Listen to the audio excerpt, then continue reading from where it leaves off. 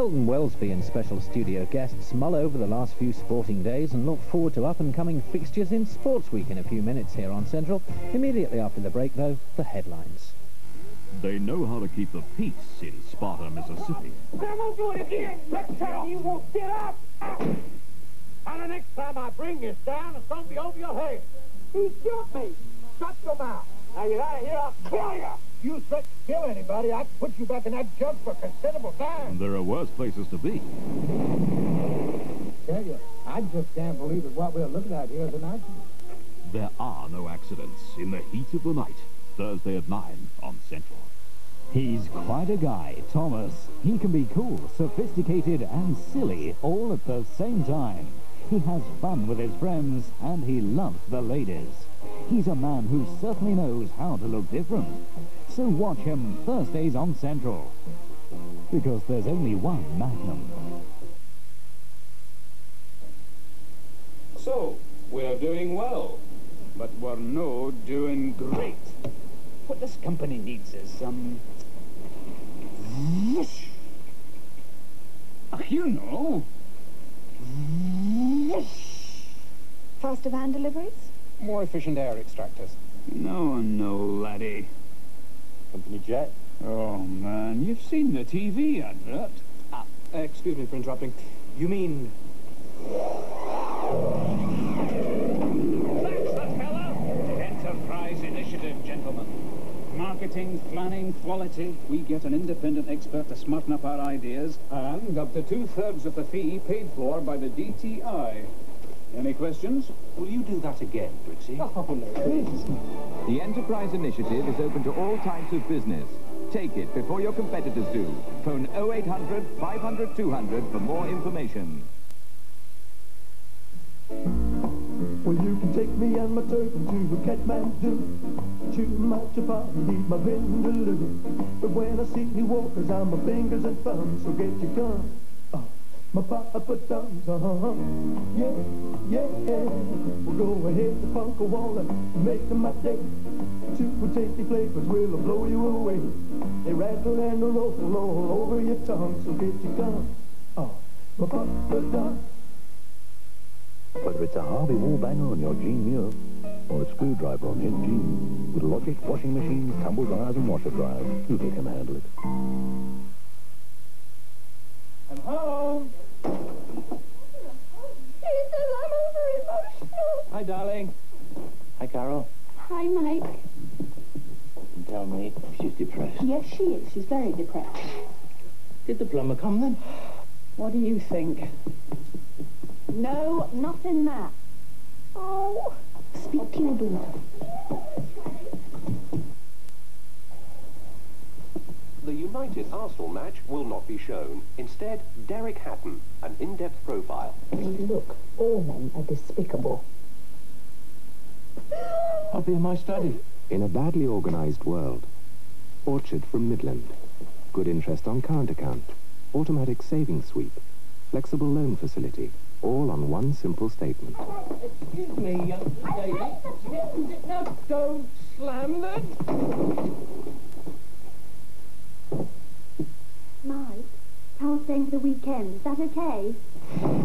Orchard from Midland. A beautifully organised bank account in a badly organised world.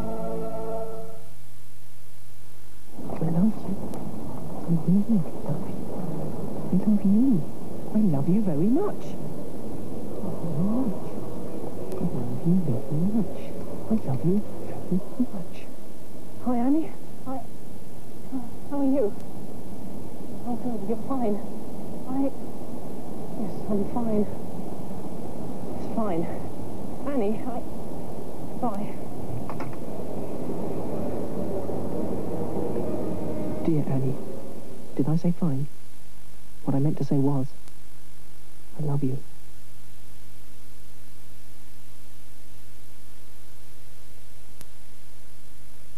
He's mean, nasty, cruel, and ruthless. Enough endorsement. Don't mention it.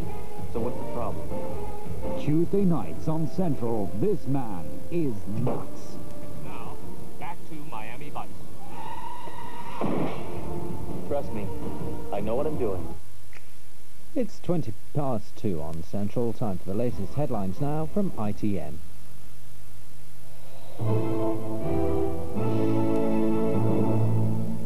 There have been renewed calls for a review of rail safety following the fatal rail accident in Glasgow, the third in as many months. 2 passengers died in a head-on crash between commuter trains.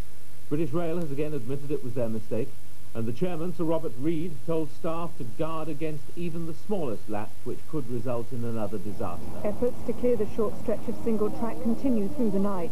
British Rail say there are 3 possible reasons for the collision near Belgrove Station in Glasgow: human error, signal failure or a mechanical fault in one of the 2 trains.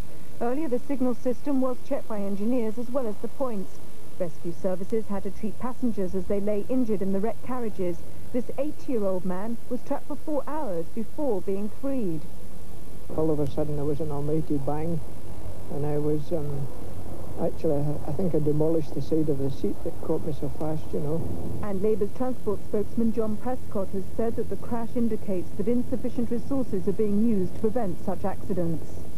Prince of Wales has tonight said Europe's decision to stop the use of ozone-destroying chemicals by the year 2000 is 10 years too late.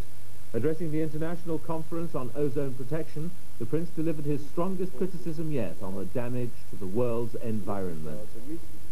The seas are fast becoming sewers. We make poisons so powerful we don't know where to put them. The rainforests are being turned into deserts. If we can stop the sky turning into a microwave oven, we will still face the prospect of living in a garbage dump. Conservative MPs have cautiously welcomed a report in today's Financial Times saying much of the Channel Tunnel rail link will go underground. The paper says the changes follow a meeting between Mrs Thatcher and senior cabinet ministers. I personally feel delighted that there will be, first of all, extensive tunnelling, and it's certainly not going to be Route 3, and my own constituents aren't going to be affected. In French Guiana, the 29th Ariane rocket has been successfully launched this morning, putting Japanese and European satellites into orbit. The blast-off, postponed last week after an industrial dispute, went ahead on schedule. That's the news for now. Join me for more later in the morning.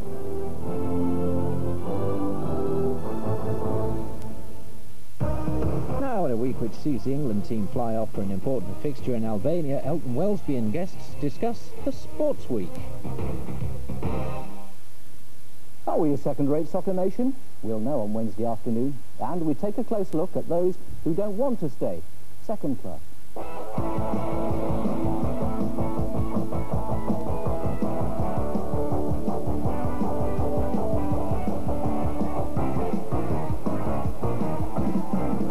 First class finishing from some of the Division 2 promotion hopefuls. Don Goodman's Albion's Sunday Devil. Nobody enjoyed that more than Brian Talbot, the West Brom manager and ex-PFA chairman. He's with us in the studio this morning. A little bit of what the PFA members are missing at the moment: goals from Italy, Germany, Belgium and Holland. We top-class rugby league too. Wigan's warning for those standing in their Wembley way. And seconds out at Madison Square Garden, Sal Mambi against Glenwood Brown. Well, it isn't quite non-stop action. As high noon in Albania approaches from the England camp, the thoughts of Brian Robson and his playing colleagues. Surely they think we'll win tomorrow. Or has there's no easy game in the World Cup philosophy got to them too? And when the soccer stars have convinced us and themselves that it's what happens at 2 o'clock that counts, there's another view of Albania. This from the topical and forthright Clive Tilsley. More interested in the life of Brian at the top of the second division is Brian Talbot, player-manager of West Bromwich Albion.